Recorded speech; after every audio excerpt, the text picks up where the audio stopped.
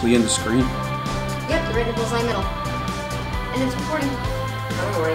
Come on. Did you not smile when you were Well, I'm not ready to shoot yet.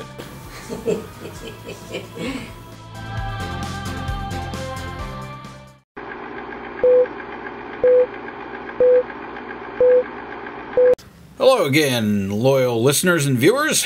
Frontier Geek back at you again. This is somewhat of a compendium, I guess. I took and clipped out some video from the truck walk-around that I'd done a couple years back because it actually contained some very good commentary, which I've already done. So I'm going to basically just edit that down and provide the information that was already given in there, but just in a specific format. So this is just the intro coming into the video. This is going to be engine coolant temperature. This is the sensor and gauge installation. The last video that I did was the transmission temperature, which obviously is quite similar on the gauge end, but a bit different on the sensor end, as I'd already covered. That was screwed into the test port and the side of the transmission. And so this one is going to go ahead and give you a little bit of detail on how to set up your engine coolant temperature. And I know that we're heading into the cooler months here, so those of you who don't have garages, yeah, oh, trust me, I know the feeling. I dealt with it for not years at a time, but sometimes decades at a time. And working outside, especially as you get a little older, is really, really sucky. Absolutely no fun at all. So hopefully any of you folk... friends of the channel here who are down towards the southern end of the country where the weather is still pretty decent, maybe you'll jump on one of these projects, or hopefully if you're up this way that you have a bigger, nicer garage than I do, and you can do the work inside. So I really hope so for you. That would be great. So without further ado, I'm going to launch into the engine coolant temperature, and hopefully you find all of this info to be helpful in your next project as well. And see you in a minute.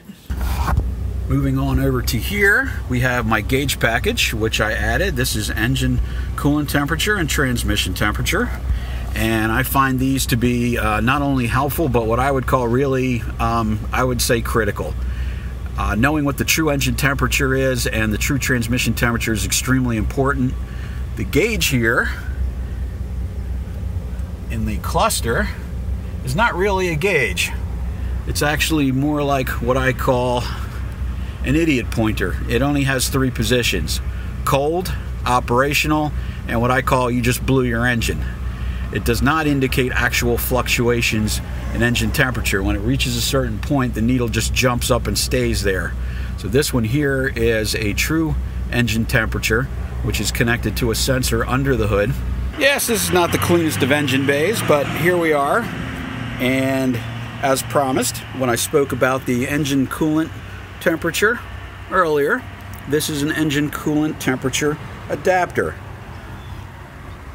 Early on, when vehicles were a lot simpler in the 50s, 60s, and even up into the 1970s, before fuel injection and all arrived, it was possible to take and just screw an adapter into one of the extra ports in the intake manifold, and that would then go ahead and send coolant temperature to your gauge of choice, which a lot of vehicles at that time either had no gauge at all or had a gauge which was suspect in its accuracy. So therefore, people would often add a Sun Pro or something of that nature, a Stewart Warner. Those were all popular back in the day, and they would go ahead and add those in. So this is actually an adapter which I purchased on eBay, and it was $10. The clamps that it came with were absolutely junk, but the adapter itself is beautifully machined. It's made out of solid aluminum, and I've had absolutely no trouble with it. It worked very well. You throw the clamps away, get yourself some Ideal stainless steel. That's actually the name of the company's Ideal. Stainless steel hose clamps, and you go ahead and cut a section out of your upper radiator hose, mount that in, and make sure that you do not forget your ground cable. If you notice here, there are actually 2 wires coming out of this sensor, and that is extremely important because without that ground lead, you will not get any signal at all.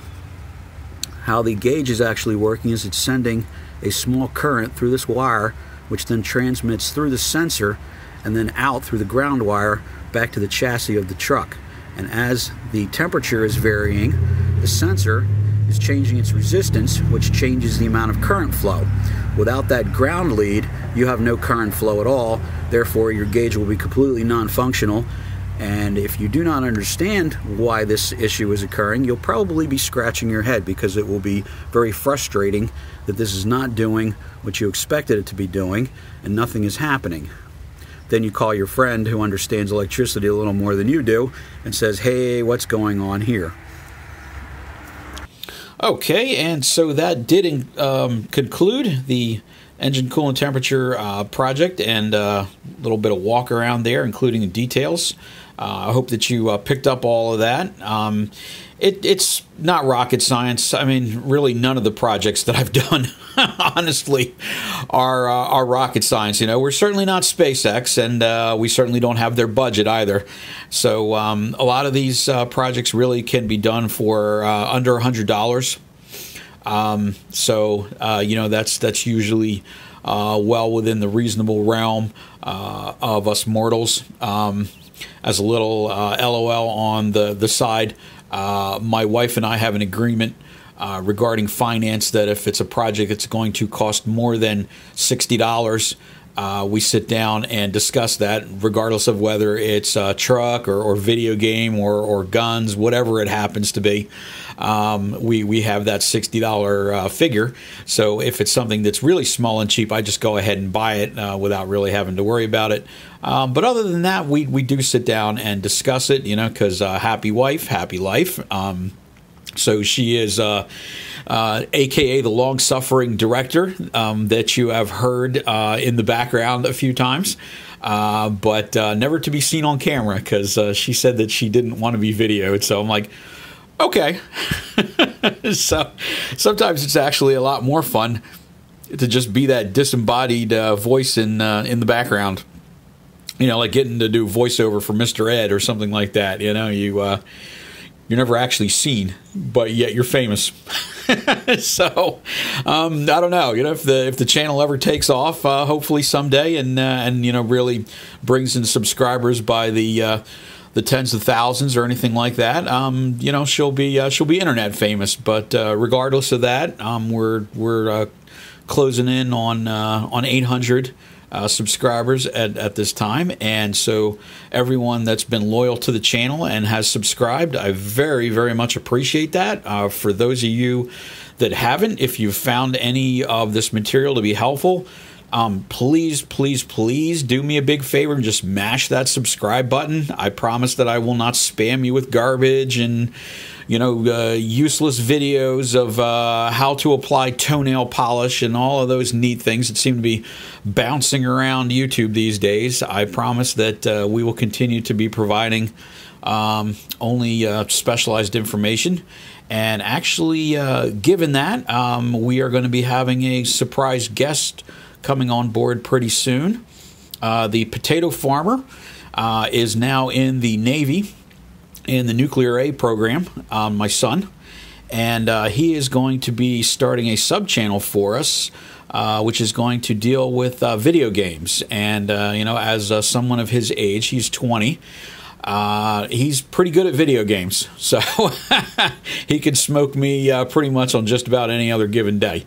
So hopefully maybe some of you that are not actually coming here strictly for the truck content, or maybe that you like trucks and video games as I do, will be able to pick up some interesting tips and tricks from that channel as well. That will be sometime in the new year. As I had mentioned, he's in training. He is in Goose Creek, South Carolina, which is the Naval Nuclear Propulsion School. So his curriculum is very, very study intensive, lots and lots of hours, heavy training, and he doesn't have a whole lot of time off, so he's planning on doing this in between the three major breaks that they have during their training. So yeah, I'm excited to have Potato Farmer back. So hopefully those of you have seen the early videos, like Home Depot and the Pine Barrens. That was absolutely hilarious. If you haven't watched some of those early ones, really go back and watch them. I mean, unless my sense of humor is completely off from what your sense of humor is, I think you're going to find them to be really funny. My brother and my son, when those two get together, it's all off the cuff. We have absolutely no scripts. It's all ad hoc. They just make up crap and just throw it out there, and most of the time it's pretty dang funny. I got to admit, those two bounce off each other. They really, really do. So hopefully you'll find some of that content enjoyable as well, and we'll catch up to you soon. And thanks for tuning in. It's Frontier Geek signing off. And as I always say, if you didn't take her out and get her muddy, you're not using that truck right. Until next time, see ya.